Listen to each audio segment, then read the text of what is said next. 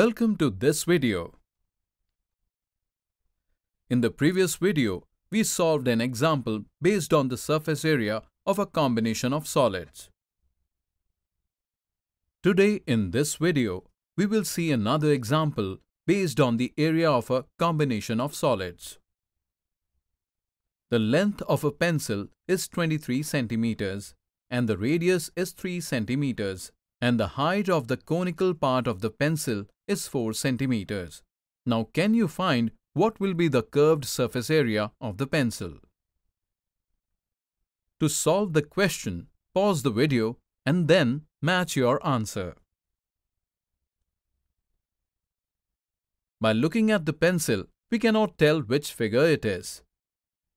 But if we look at the figure carefully, we can say that its front part is a cone, middle part is a cylinder, and the lower part is a hemisphere.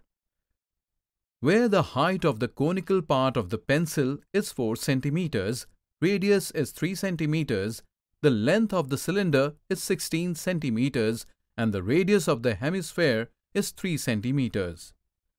Thus, we can say that this entire figure is made up of a combination of 3 figures. Now, if we sum the curved surface area of these 3 figures, then we will get the curved surface area of the pencil. We know the height and the radius of the cone, but for the surface area, we need to find the measurement of the slant height L of the cone.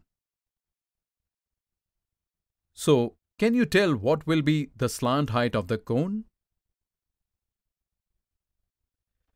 We can find the slant height of the cone with this formula, which we get as 5 centimeters.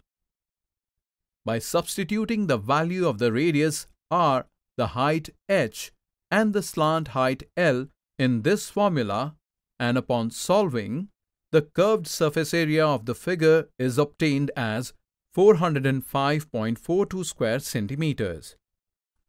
So we can say that the curved surface area of the pencil is 405.42 square centimeters.